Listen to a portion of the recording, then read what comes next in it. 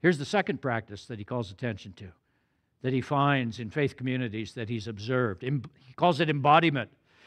In Christianity, Judaism as well, we teach that matter matters. When Jesus enters our body, when we have faith and give our lives to Christ, our bodies become what?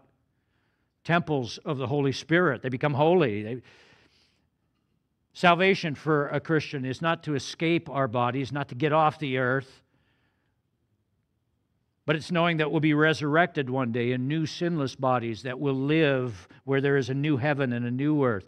In our worship, in our praying, we reach out to God, we reach out to one another with our bodies. We greet one another with a holy hug, a holy kiss.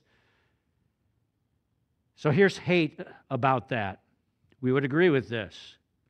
Anyone who's participated in a Zoom-based wedding, funeral, or religious service during the COVID pandemic knows how much is lost when rituals go virtual. Yes? Perhaps the most important embodied activity that binds people together is eating. People who break bread have a bond.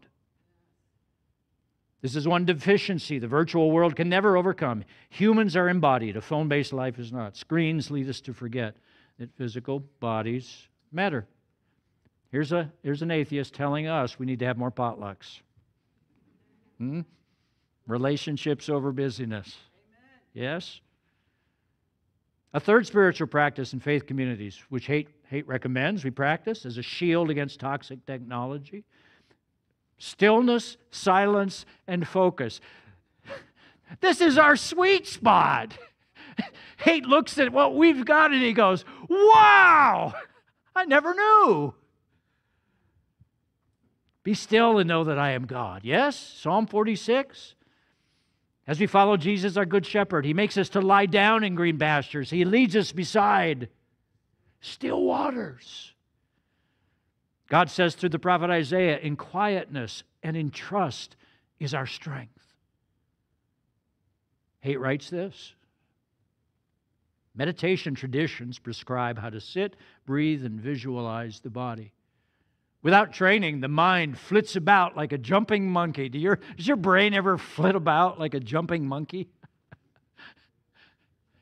But without training, he says, this is what happens. And I think of so many verses in the New Testament that talk about renewing the mind. And Paul teaching us to to think about things that are lovely and pure and gracious and holy. Think about these things, Paul says.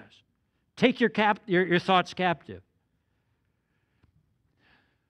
With our multi-screen, multitasking lives, the monkey jumps even more frantically. Those seeking spiritual growth are well served by separating themselves from the noise and complexity of human interactions with their incessant words and profane concerns. Smartphones and social media smash the levee, flood consciousness with alerts and triviality, fill the ears with sounds, fragment attention, and scatter consciousness. I mean, that's just powerful writing. He's describing so specifically what is happening to us where we do not control our technology.